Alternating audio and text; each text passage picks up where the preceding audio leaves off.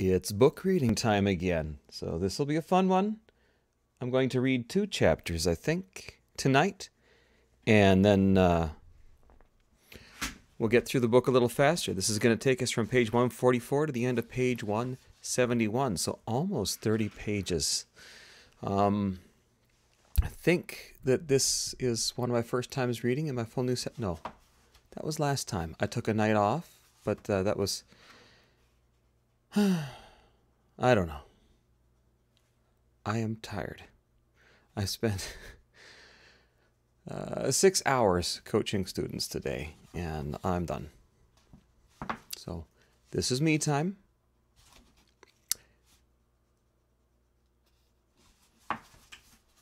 I watched. Oh, my camera's not in a place where I can use it very well. I'm going to bring this down just a touch so I can actually read my page while I work. Because I'm reading off a screen in front of me. Oh, there we go. Yeah. A little how the sausage is made. Fun times. And make sure that's in good focus.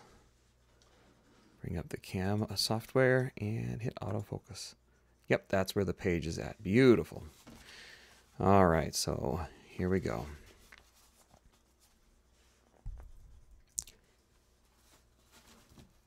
The Wounded Sky by Diane Duane.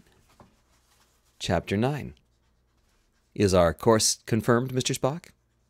It is, sir. Uhura is the message away to Starfleet. Set into the inversion apparatus, Captain. It will go when we do. Is the crew ready? Yes, sir. Mr. Sulu, give us... No, never mind the countdown. Uhura, notify the crew we're going. All set? Very well. Engineering, implement. They jumped. The evening wind blew, and she lifted her head to it, catching strange scents with the familiar ones. Pine was there, but so was Raiwasku. She smelled sage and cypress, but also blue star and talastema.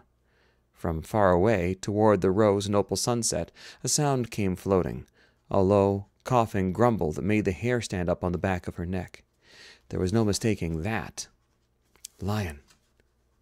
She lifted her eyes to the darkening sky and saw 2 white moons, one unmarred, one stained and scarred with Maria, drifting toward the burning horizon.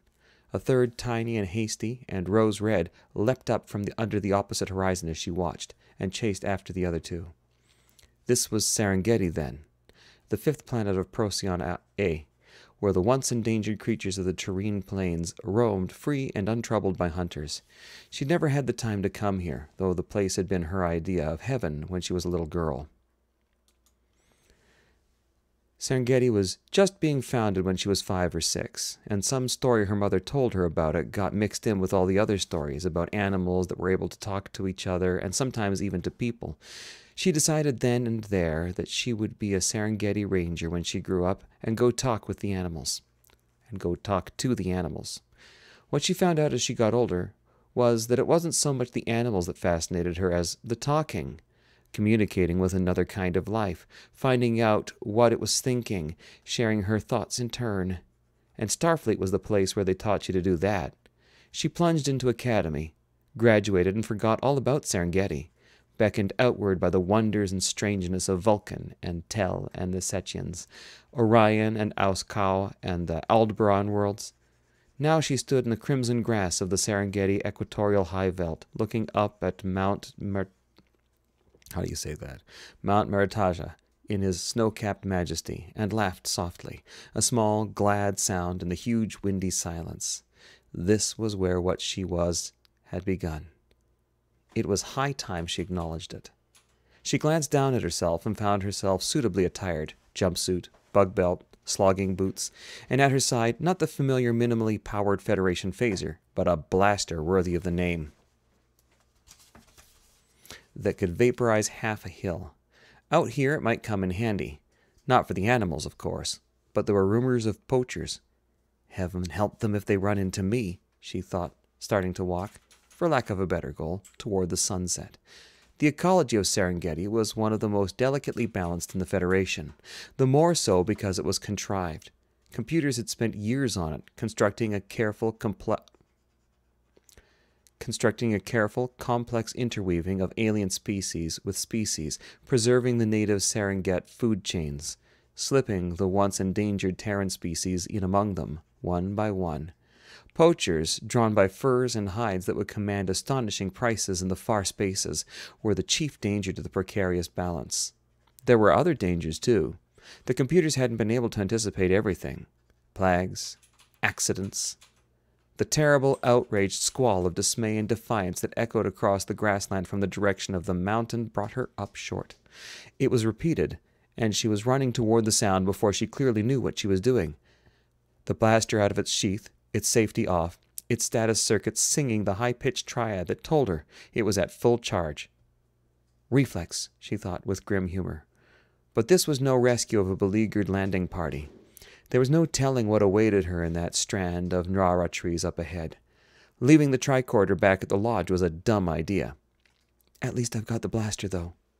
She thought she would slow down before getting to the corpse of Nrara, then circle around and reconnoiter. She never had a chance. Something bigger than a lion, much bigger, erupted out of the tall grass in front of her, leaping straight at her face.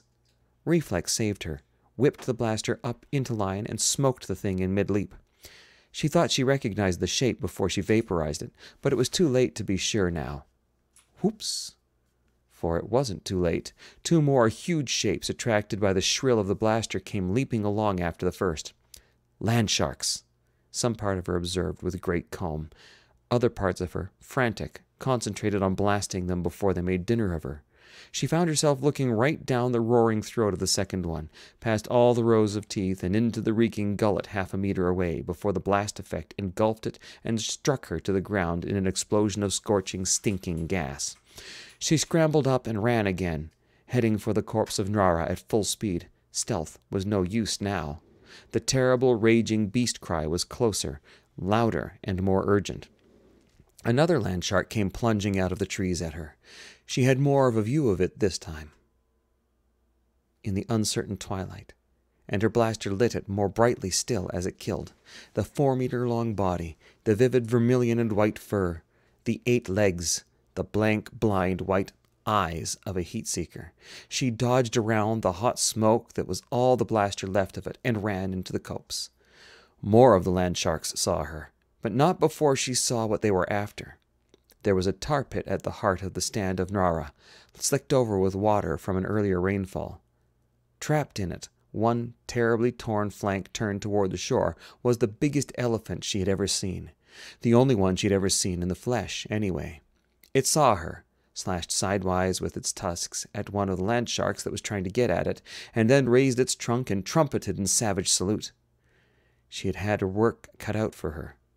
There were too many land sharks, and they were fast. The only chance she had was to get her back up against something so that she couldn't be attacked from behind. Reflex took over for her again. She blasted a land shark coming at her from one side, rolled, twisted, and came up with her back to the tar pit and the screaming bull. The hunting pack's tactics changed. They gathered together and began attacking cunningly from one side, then another, testing the new alliance. She heard the bull squealing in rage, striking. A bright patched body thumped to the grass by her feet as she smoked one of its packmates. The land sharks were snarling now. The sound first surprised and frightened, then heartened her. They hunted silent when they thought they had the advantage. 2 more leaped at her from opposite sides. She blasted one of them and was about to do the same to the other, but never had the chance. A huge trunk plucked the land shark out of the air in mid-leap and smashed it with a thick, wet sound to the earth. 8 left now. Nope. 7. But that was still too many. The chord her blaster sang had dropped 4 tones in pitch. It was losing power, and a crisis light on one side told her she'd been stuck with a defective charge pack. If the ship didn't send her some help pretty soon, she was going to be dinner, despite all her intention otherwise. And there was the shimmer of transporter effect 100 yards away. Ears among the watchers twitched at the soft singing whine.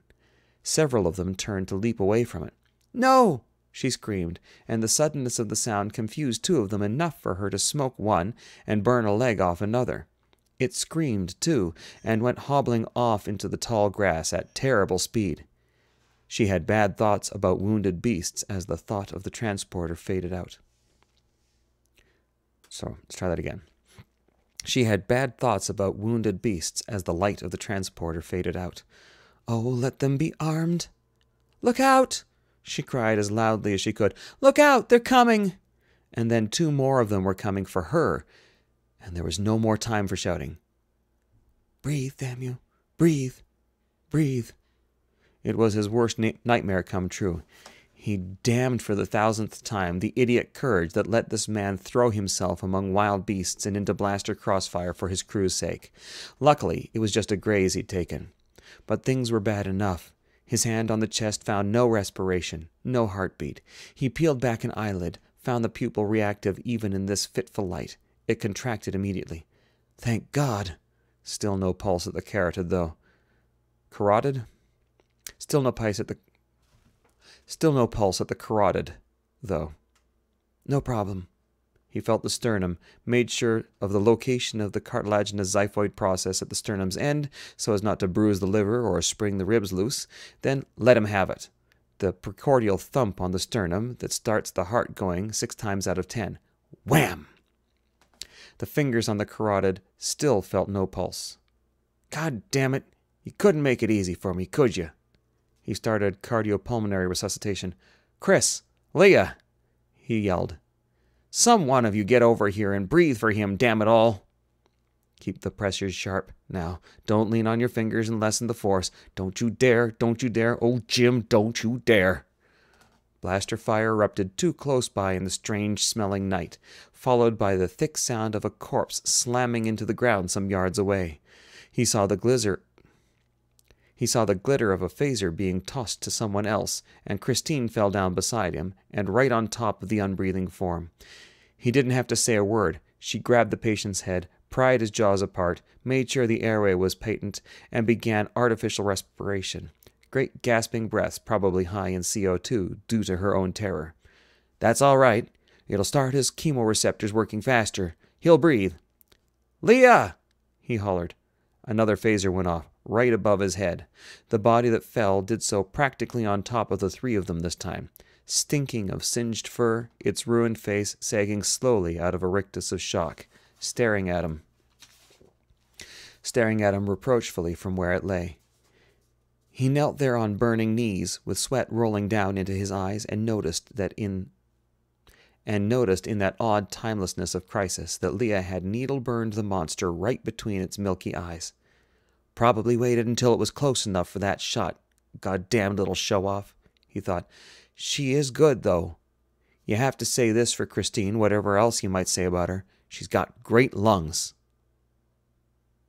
Take it for me, he gasped, and Leah thumped down to her knees beside him, hesitated a second to get the rhythm, knocked his hands aside, positioned her own and thrust down, not missing a beat.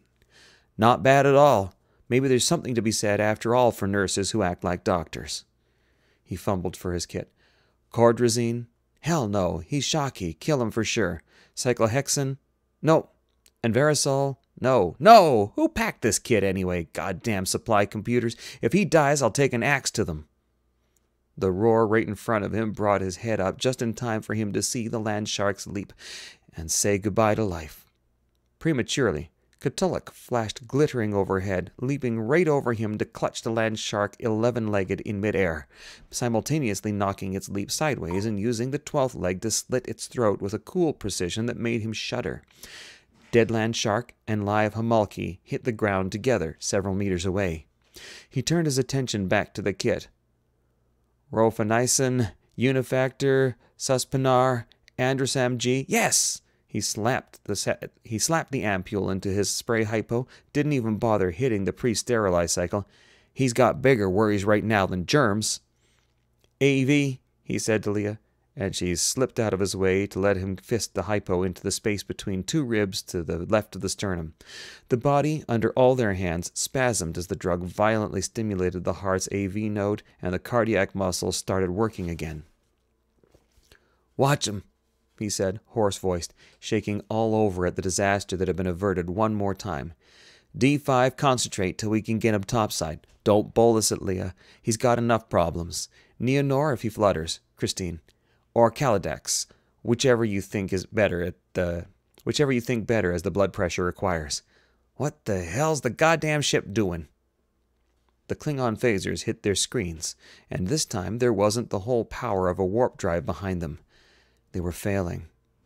He'd never wanted to see screens really begin to radiate into the ultraviolet, as in the old stories, but the Enterprise's screens were doing it now. He hoped it hurt the Klingon's eyes. It sure hurt his. "Scotty!" he shouted at the intercom. No answer came back. "This is awful," he thought. "Where is everybody? We can't do anything about the landing party, not with the goddamn clingers hammering at us like this." The ship lurched after one particularly nasty hit. A bad sign. It told him that the skin field was failing to protect the Enterprise's sensitive electronics, and the particularly sensitive guidance and artificial gravity systems were going, "Oh God, what do I do?" he thought, as, for lack of a better idea, he started tying all the major bridge functions into the helm, including engineering, which he scrutinized carefully. The ship was in orbit on impulse as usual. "Scotty'll kill me if he finds out about this. And he'll find out about it. And he'll find out about it. That's the idea, though, to leave everyone alive so they can be mad." The last time they'd supercharged the screens from the warp engines, the Enterprise had escaped being blown to plasma only because she was traveling so close to sea already. He didn't have the leisure to bring her up to that speed now, even if the Klingons would allow it. Yet the shields had to be strengthened, and he knew how to do it, or thought he did. He didn't pretend to understand the inversion apparatus in the slightest, but he knew from his boards that it put out a tremendous amount of power when operating, which it was now. "Are we in inversion, then?" "Must be. Doesn't feel like it. Not that I miss choking. Never mind that now." He spoke hurriedly to the engineering computers, making sure of the connections she should have the inversion apparatus's power feeders make to the screens. The engineering computers, programmed by Scotty, confirmed that the connection was possible, and with Scotty's own conservatism urged that it not be made. "The hell with that," he said, even as he himself hesitated for a moment in terror.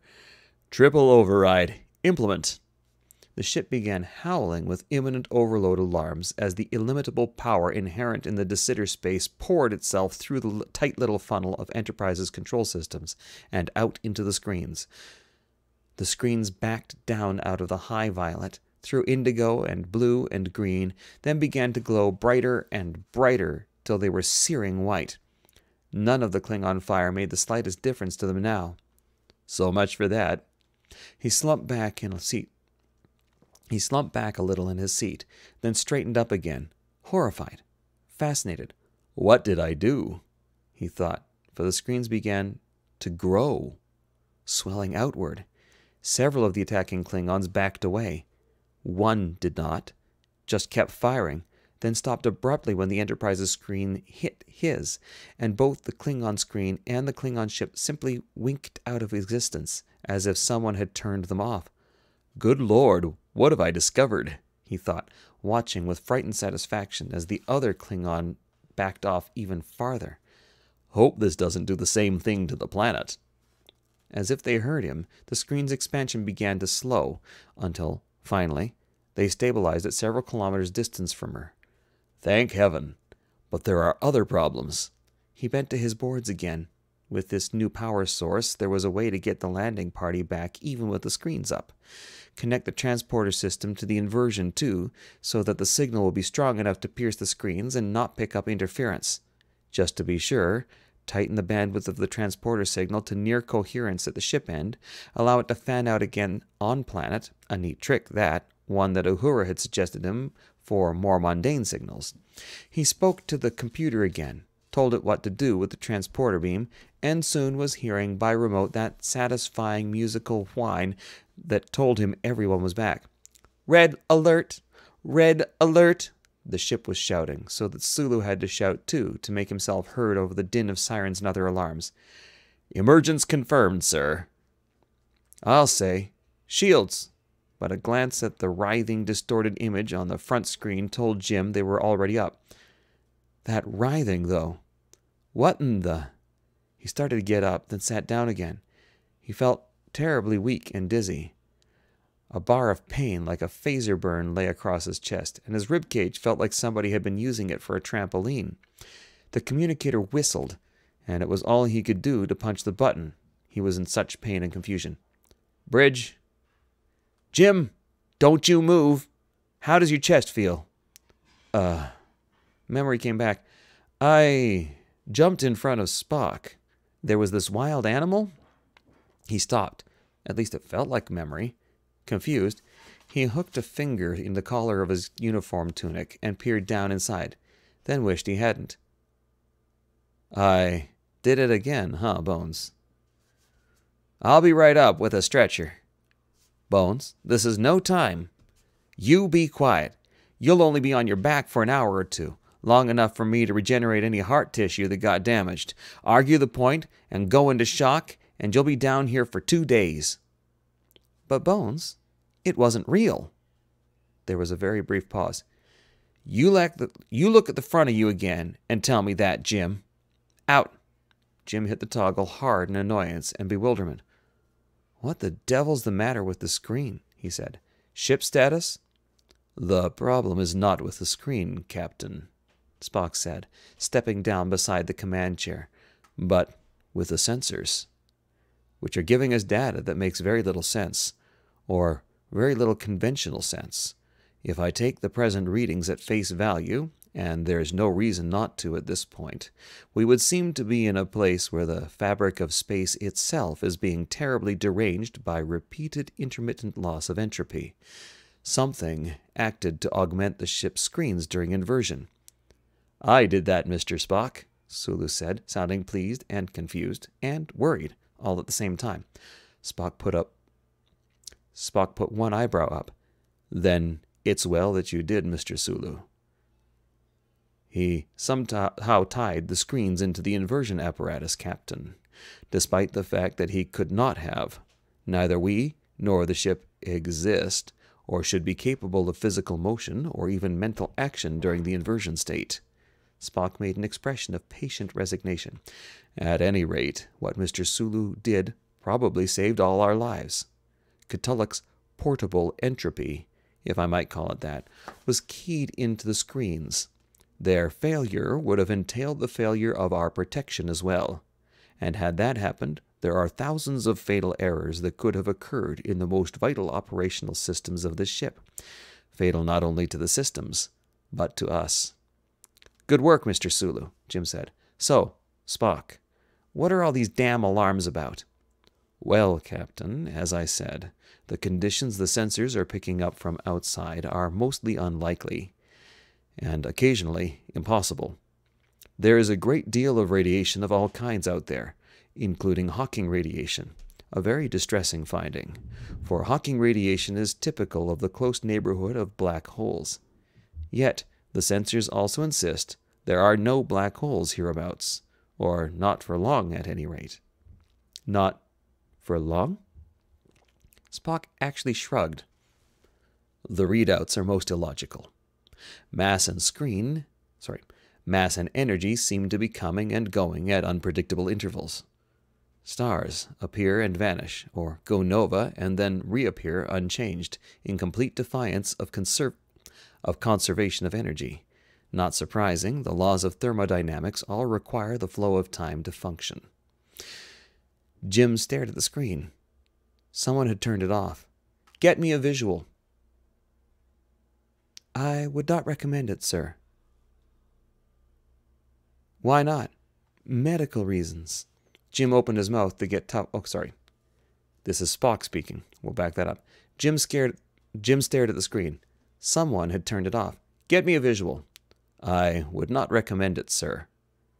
Why not? Medical reasons. Jim opened his mouth to get tough with Spock, then felt the cough weighting down in the bottom of his chest. If he tried to get loud now, it would completely ruin the effect. Precisely, Captain, Spock said. Sir, you know I am the only member of the crew who cares to be on the observation deck in outer space. The view outside the Enterprise right now is one I will have to look at in the pursuit of my duties, but I will not inflict it on myself more than necessary. Vulcans are prone to a number of behaviors the other humanities find difficult to fathom, but masochism is not one of them. The doors to the bridge hissed open then. Jim had just time enough to glance around the bridge and see how uneasy everyone looked before McCoy came in with a tall, handsome, blond-bearded man pushing a floater in front of him. "I'll want a report in a couple hours when McCoy's done," Jim said. "You, Scotty, and Catullus, whoever else can cast light on this mess, down in sickbay." "Shut up, Jim. Don, tilt that thing up, will you? About 80 degrees. Good. Step on it here, Jim." "All right, Don. Level him out. Come on, Captain Hero." "Take the con, Spock," Jim said, "and keep her safe." The doors closed on him. "The data are in," Catullus chimed, "and the only good thing about them is that you can't possibly be as disturbed by them as I am." "Try me," Jim said, sitting up on the diagnostic bed and stretching. Bones had pumped him as full of pharmaceuticals as a drugstore.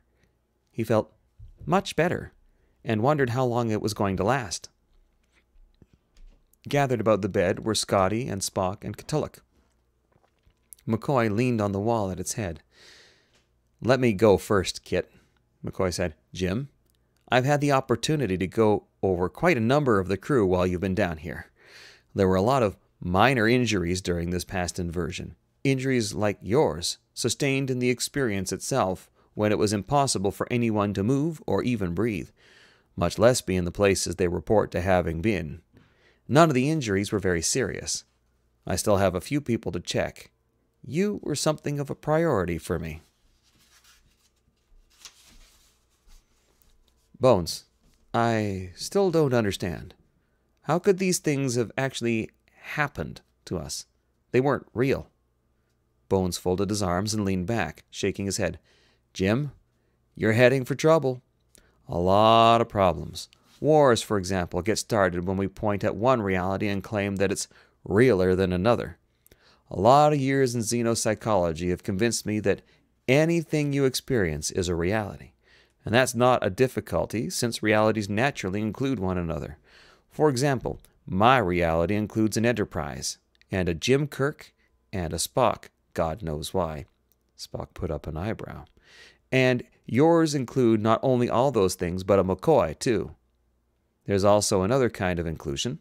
For example, you might dream that a monster's after you and know it's real, then wake up and know you'd been dreaming, and also know that you're in a more inclusive or senior reality now. There are waking realities apparently senior to ours. Leah's Na Madai would be an example by their standards." McCoy sighed.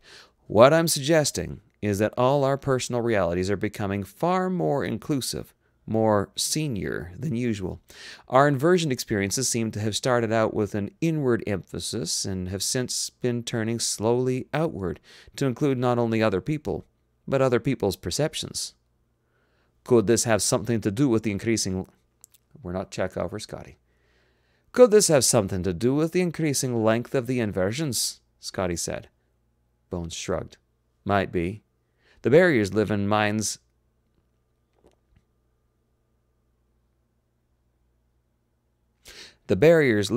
erect between their own realities and others could very well be a function of entropy, and we've been spending more and more time away from it. Something else interests me more, however, and I wonder if the space we're in has something to do with it. There was a common factor among all the experiences the crew had this last time out. Every one of them perceived some kind of danger to the Enterprise and acted to stop it. This is going to sound a little peculiar, and I have no proof for it whatever, but I'm not sure it was Mr. Sulu alone who saved the ship. I think the entire crew sensed something the matter, and it was the intention and concentration of the whole group that did the trick." Jim nodded. "All right. Spock?" Spock had been gazing at the table. He raised his eyes now, looking very grave. "Sir, Science Department's assessment of the situation in the space around us is extremely distressing. We have succeeded in determining that the time-space turbulence in this area does indeed have a locus of origin. That locus is far from here, even in terms of use of the inversion drive. nearly 2,200,000 light-years beyond the borders of the Lesser Magellanic, almost out of the local group of galaxies itself. Our sensors have not been able to detect it primarily by indirect methods. Try that again. Our sensors have been able to detect it primarily by indirect methods. Not that they are able to actually sense anything in that spot. But when pointed in that direction, that is where all their functions fail most catastrophically. That fact in itself joins with the presence of staggering amounts of Hawking radiation to suggest the nature of the locus. What we are seeing, or more accurately not seeing, is a place where another universe has breached ours. Scotty looked at Spock, surprised, but not very worried. "We've seen that before, man. What's the problem?" This other universe," Catullus said, "appears not to have entropy at all. It is leaking non-entropy, anentropia, into ours, and the breach through which it does so is widening." "How fast?" Jim said. "At a huge hyperlight velocity," Spock said. "The effect is able to propagate with no regard to the speed of light. With no regard to the speed limit of light in this universe, since it is actually a function of the other universe's expansion. Within a month at most, it will have affected all of the Lesser Magellanic Cloud. Within 2 months, 3 maximum, it will encompass our own galaxy, and within a year or perhaps 2, it could not only have encompassed the entire local group, but the whole megagalactic group of which the locals are an insignificant part." Scotty went white.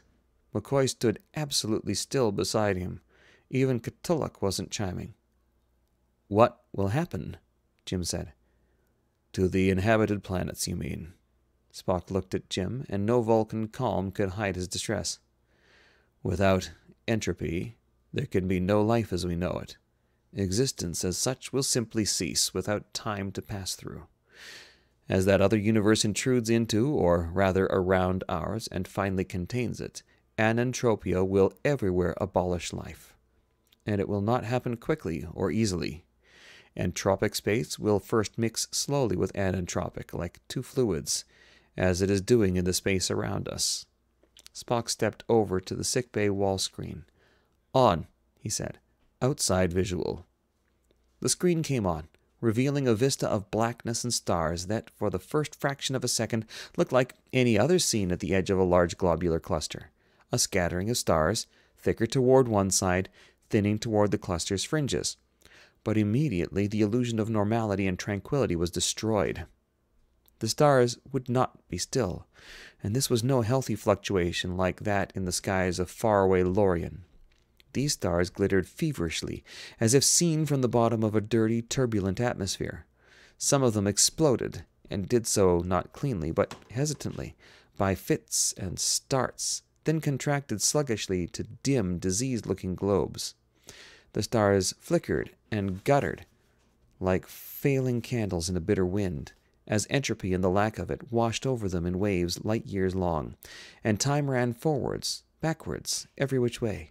This was no pure, fierce burning into slow collapse and oblivion. This was protracted suffering, lingering death. Not even the darkness of empty space seemed clean. It crawled. Jim looked away.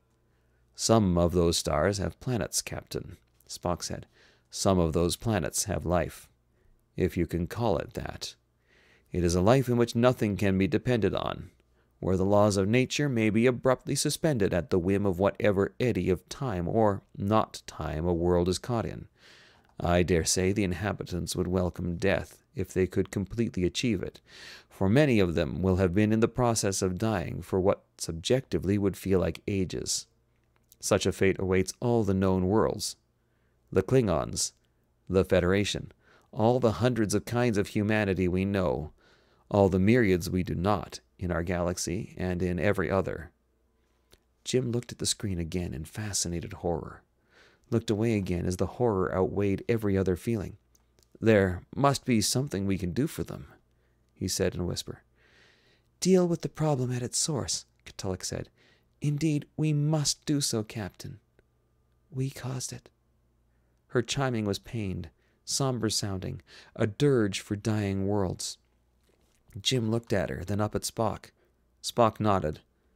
"Probability approaches 100% very closely, Captain," he said. "The presence of the symbiotic spectral lines in the stars here, the same lines as in 109 Piscium and Zeta 10 Scorpii, confirms it.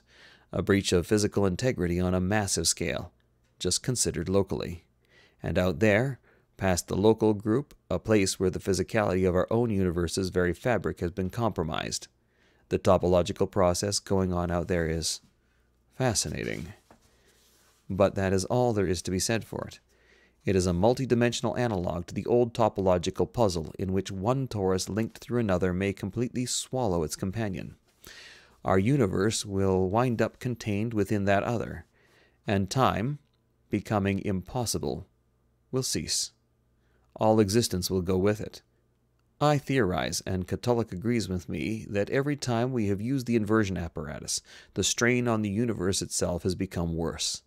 Finally, on the jump before last, it tore. The jump we just made, as far as our measurements can tell us, aggravated the situation considerably. Should we go to the locus of this anomalous effect, the extreme length of the jump will aggravate it even more, accelerating the process. Yet so, to a lesser degree, would any attempt to return home and warn the humanities. "Recommendations?" Jim said. "Attempt penetration of the anomaly," Spock said. "Allowing that we do, what can we do there?" "There's a strong possibility..." Oh, sorry, wrong voice again. "There's a strong possibility that this breach can be healed," Catullus said. "Captain, you and Montgomery have been pleased to joke about what my physics is good for besides confusing you. But we are alive and talking now partly because of it." "We're in the problem we're in because of it, too," McCoy muttered. Catullus jangled at him, an annoyed sound. "Please, Leonard. I don't disclaim my direct responsibility for the imminent destruction of life as we know it, and as we don't, everywhere. But with that in mind, I don't have the time for thorax thumping." "Breast beating," Scotty said gently. "Right. Thank you. I don't have time for that, and you don't have time to stand around and watch me indulge in it. I need to do something about this mess. Starfleet can court-martial me later if I live. Captain, I can maintain and manipulate entropy on a local level. I can tailor the entropy shell, and that has so far been protecting the ship so that it also protects each individual crew person. Nothing that generates a life field will be in danger of facing anentropia unshielded, in the ship or out of it. Also, I am very sure I can work out a way to use the inversion drive itself to add enough power to my equations so that I can blanket that whole rift with entropy and weave space together again. Once that's done, we can return to this area using short hops rather than the long ones that strain space so, and I can undo all the damage possible here. And if you can't? Then, since we will be so close to the effect, we will, as the story says, go out. Bang! Just like a candle. Spock looked down at Catullus. "However, I ran another estimate of the probability of your success. It is much higher than we thought at first." Was that Spock speaking? I don't know. Oh? How much? 48%. It's gone up to 50-50. Is that it, Spock? And this is an improvement, McCoy said, exasperated. So we're going to do that whole thing again with a different voice? Nope, just move on. "Bones," Jim said as calmly as he could. "Do you have a recommendation?" "Yes. One that worked real well for me when I was younger. I'm going to get in bed and pull the covers up over my ears so that this will all pass away. I recommend you all do the same." He looked at Spock. "You're going to need more covers." "Bones." All right, Jim. With each jump, the crew's individual mental integrity is broken down further so that they're perceiving external realities as, well, no, that's not accurate. All experience is internal when you get down to it. Doctor, this is no time for a lecture in ego-positivism. When the theory fits, Spock, wear it or freeze in the wind. Jim, I submit that a longer jump is going to break down those walls between people even more completely. There's no guarantee that we'll still be able to function as individuals. We may wind up as some kind of weird group mind. Also, any nightmare or dangerous vision that one of us may come up with might be able to affect some or all of the others, with fatal effects. You better instruct the ship to run itself as completely as possible when we pop out, and to refuse override orders from anyone but department heads. Not that they'll be any more resistant than anyone else, it just seems it would cut down on the possibility of accidents. And for heaven's sake, warn the crew about what might happen. I haven't yet chosen a course of action, Jim said. However, all that is noted. Anybody else? No one said anything. Very well. Mr. Spock, I'm going to step out for a few minutes. You have the con while I'm gone. Bones, will it be all right? Just a quick outside the ship? I won't go far. Don't overdo it, and stay on the opposite side of the ship from that. McCoy gestured at the deactivated screen. No argument. Jim swung down off the table and headed out. He made his way down to maintenance, surprising the Sulamid lieutenant there, who was cleaning off consoles with anti-stat spray and 5 or 6 claws as in as many tentacles.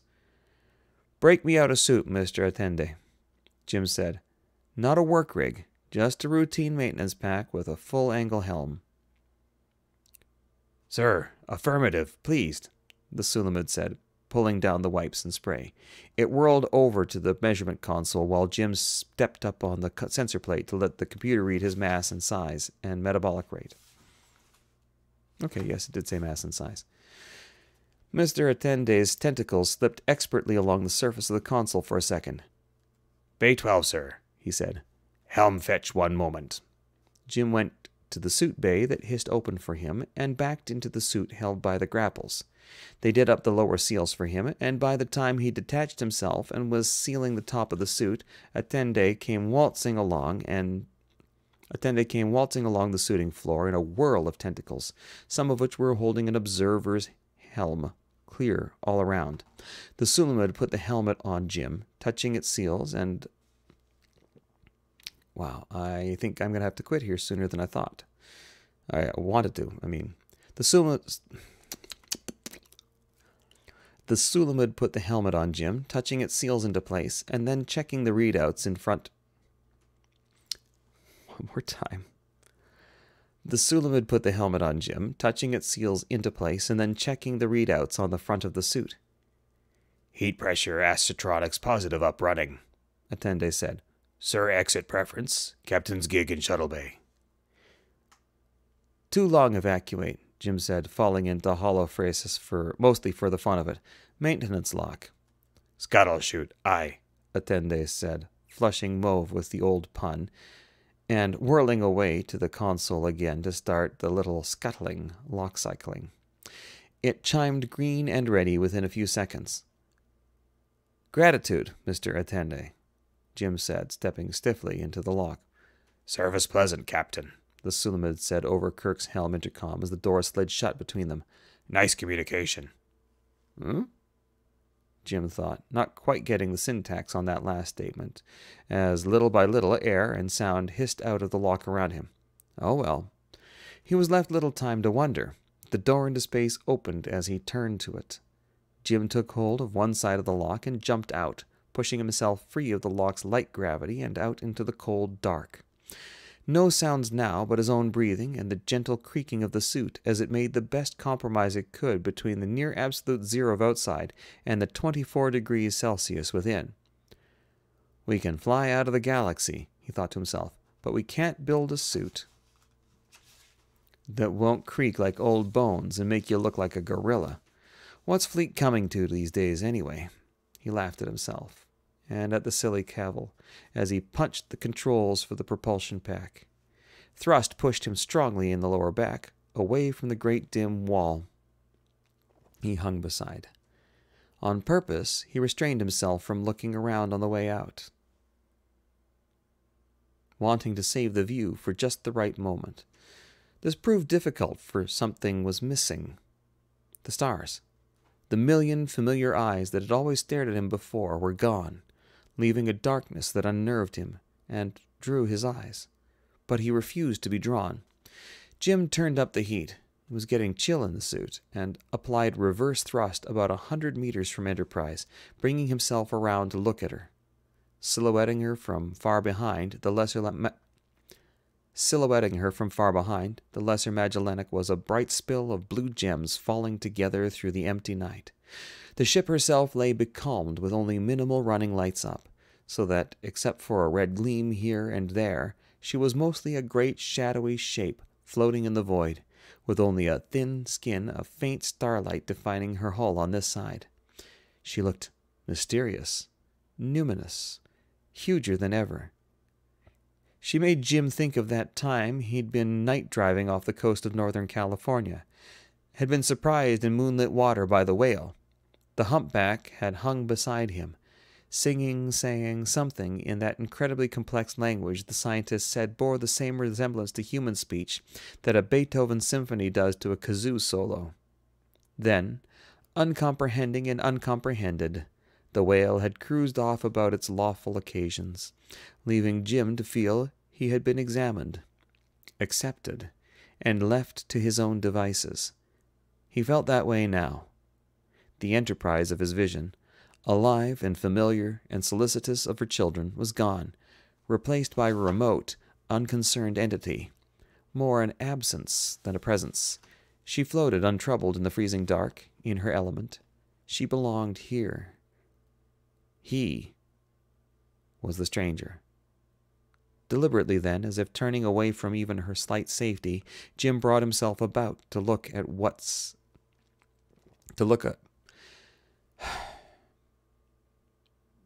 Deliberately then, as if turning away from even her slight safety, Jim brought himself about to look at what cast the starlight on her soul. One more time.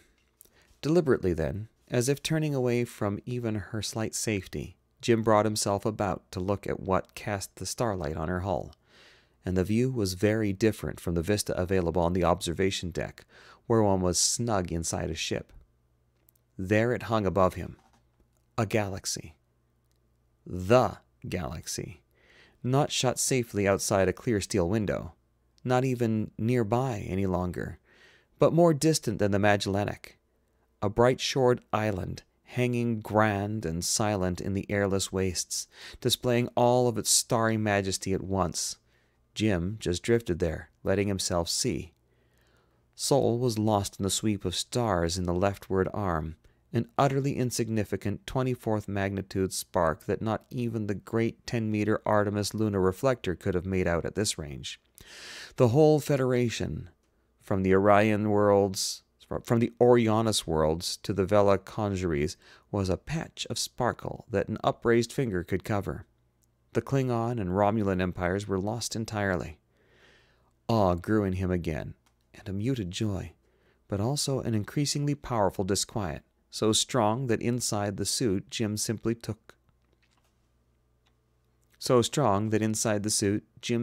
shook for a moment.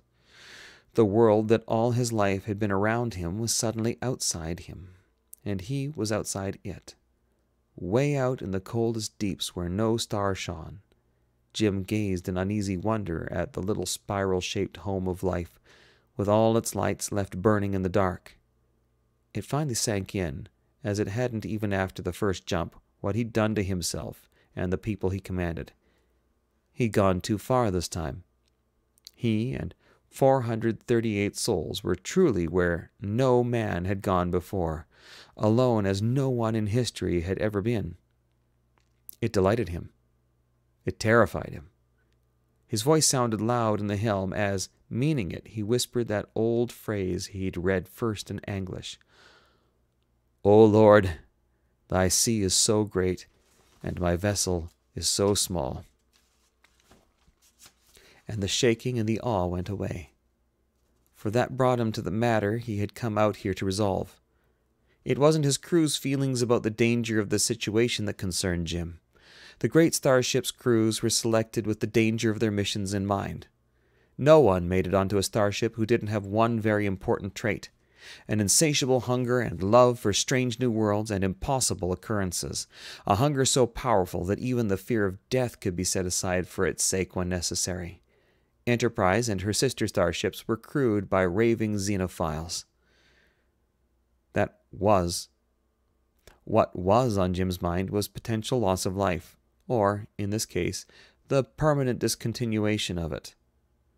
As usual, he had to get past that issue so he could choose what to do. It wasn't easy. All the other times that he'd almost lost the Enterprise came back to haunt him now, neatly summed up in the thought of his whole ship going out. Bang! Just like a candle. Once again, Jim faced his responsibility for 438 beings, some of whom he'd come to love dearly. This time, though, there was also the small matter of the whole galaxy he was looking at, and all other galaxies everywhere, going out in the same way he feared the Enterprise would, ceasing to be forever. Jim's first thought, after the loathing that instantly followed the idea of risking the lives of his officers and friends for anything, was that their lives were a small price to pay for the continued well-being of every other life in the universe. But, whether they would agree with him or not, that was a knee-jerk reaction, a position as potentially immoral as its opposite, that all the universe's lives could or should be sacrificed for the sake of 400. It didn't necessarily follow that the needs of the many outweighed the needs of the few or the one. That was a choice that could be ethically made only if the one was your own self. What proof was there, after all, that 400 souls outweighed 4 trillion, or the other way around? Trying to equate numbers with value was a blind alley. Nothing but one more way to avoid making a responsible choice. Once, when he was younger, he had seriously considered sacrificing a whole universe to be for the love of another human being. He wasn't that person anymore. Another question occupied Jim today.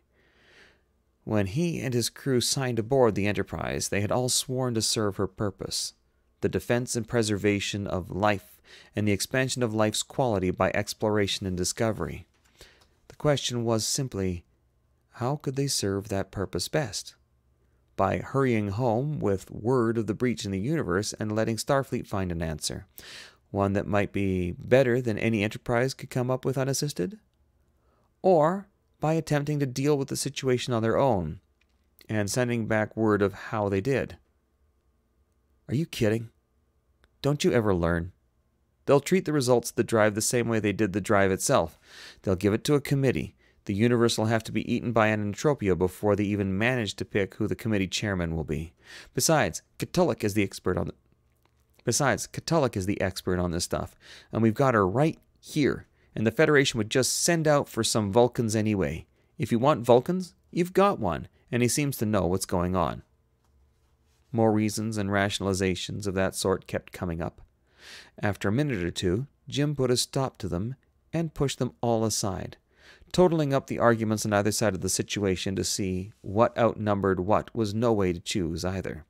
If you tried to treat the universe as a sum, no matter how carefully you added it up, the answer was always an irrational number. Nor was the cool guidance of logic a reliable refuge.